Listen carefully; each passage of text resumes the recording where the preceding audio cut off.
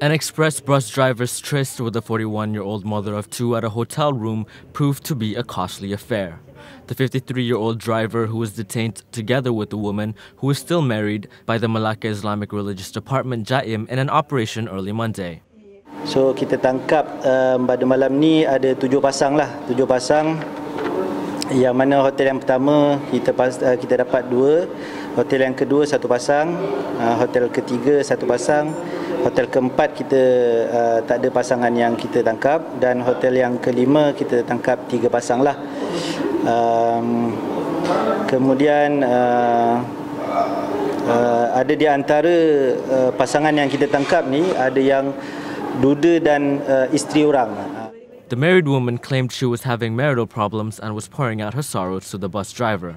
However, the JAIM department is not buying her story and will charge the couple for committing khalwat, close proximity. Nur Aminuddin said 15 officers were involved in the operation in Alogajah and here.